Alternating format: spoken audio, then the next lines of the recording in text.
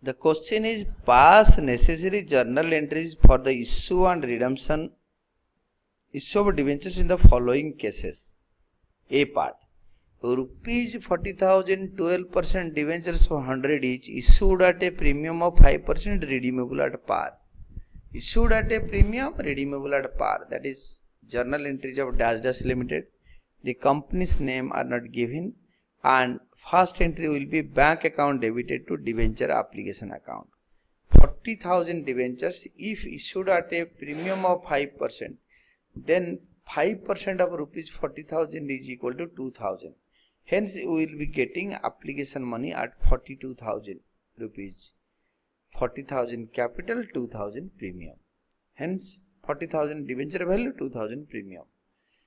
Being debenture application money received by the company on 40,000 debentures at a premium of 5%. Then due entry, debenture application redeemable at par. Hence, no problem.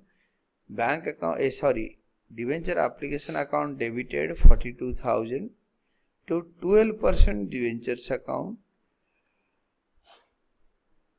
40,000 to securities premium reserve account 40,000 5%, that is 2,000 rupees. Being rupees 40,000 12% debentures issued at a premium of 5% redeemable at par, and the totaling will be 84,000 both in the debit and credit columns, and this is the final answer.